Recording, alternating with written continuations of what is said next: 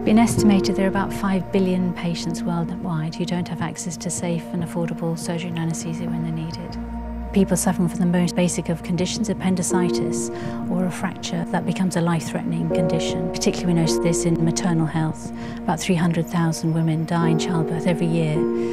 And for many of these people it's due to a lack of access to safe surgery and anaesthesia.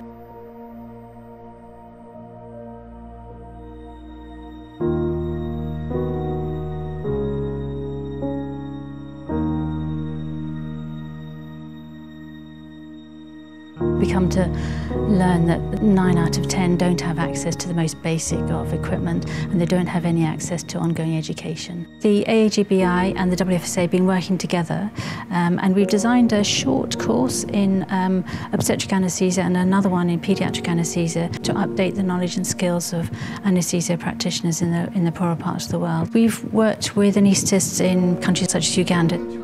So rural hospitals in Uganda are a completely different entity to the bigger city hospitals.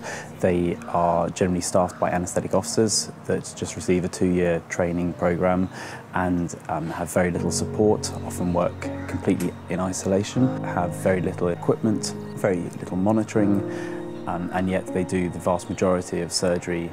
We went for training in Mbarara, and it was a very nice organised training with competent trainers, very knowledgeable and skillful, and they were so friendly.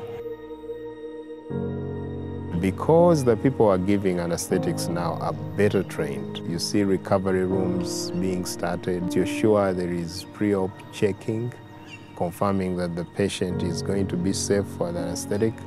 And on several occasions we have post-operative checkups. So you're sure that actually the patient in the perioperative period is basically attended by a physician who understands what he or she is doing.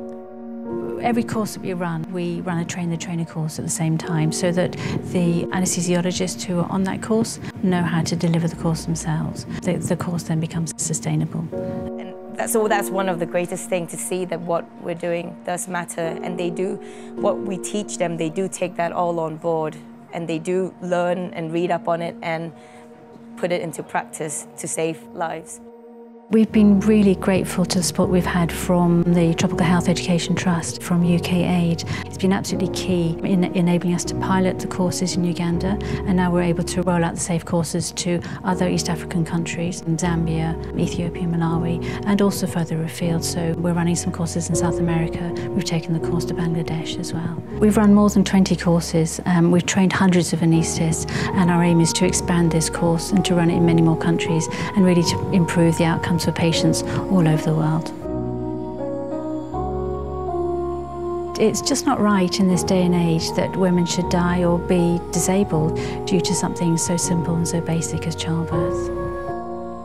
As a paediatric anaesthetist, I find it very troubling that children who have very simple conditions, things like a hernia or a cleft lip or palate, they don't have access to the simple surgery, to the transforming surgery that could make a difference to them for the rest of their lives.